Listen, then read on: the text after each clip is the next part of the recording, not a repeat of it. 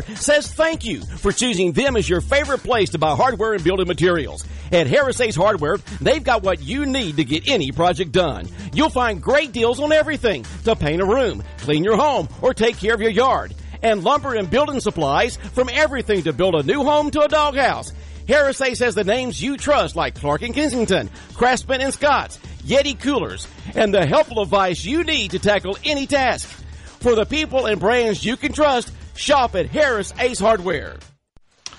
In sports, no high school basketball games tonight at the Benny Ratliff Arena. All those games have been canceled. They're going to be rescheduled at a later date. So the first region game now not until January 9th on the road at New Hampstead. Again, they were hoping to get them in.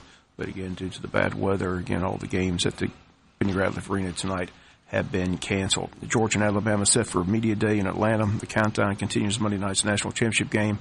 Alabama still listed as a field goal favorite in the game.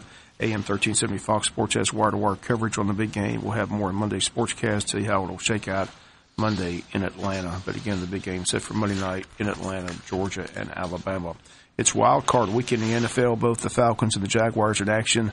We've got both games for you here on Big Dog Country this weekend. The Falcons preview begins at 6 p.m. on Saturday as the game kicks off 8:30 Saturday night. Falcons at Los Angeles taking on the Rams. Second game of the day with Tennessee and Kansas City kicking off the action on Saturday at 4:30. Odds makers in Vegas like all the home teams to win in advance. Home field advantage big in the NFL. Game one, Kansas City with Coach Andy Reid and the Chiefs at home against Tennessee. Should be a win for the Chiefs. Kansas City, a tough place to play. Chiefs have Tyreek Hill, kid from Coffee County who's electrifying on a football field.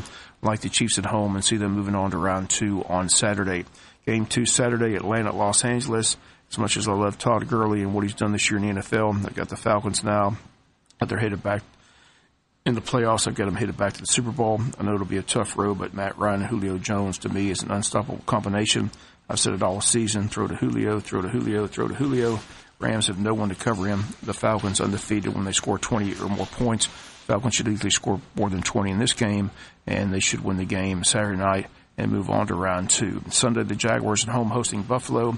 Stadium's a sellout with the tarps on top taken off. The key here is for Blake Bortles not to turn it over. Run the ball, run the ball, run the ball, play good defense. Let the four Pro Bowl players on defense dominate. Tyrod Taylor. LaShawn McCoy not 100%, nursing an ankle injury.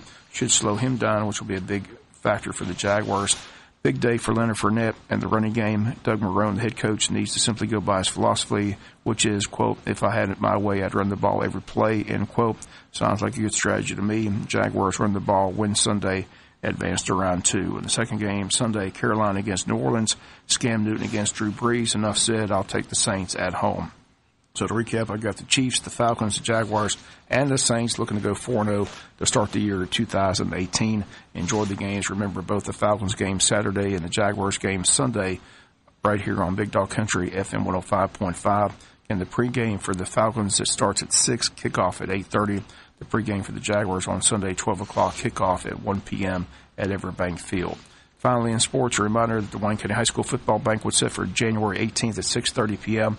in the high school commons area. Tickets will be $15 each at the door the night of the banquet. Cleve McClary will be the guest speaker. He's a motivational speaker who talks about his life, injured in the Vietnam War, where he suffered the loss of his left eye and left arm, had to undergo 34 surgeries to retain usage of the remainder of his body. He travels the country as a motivational speaker, talking about personal defeat and turning it into victory.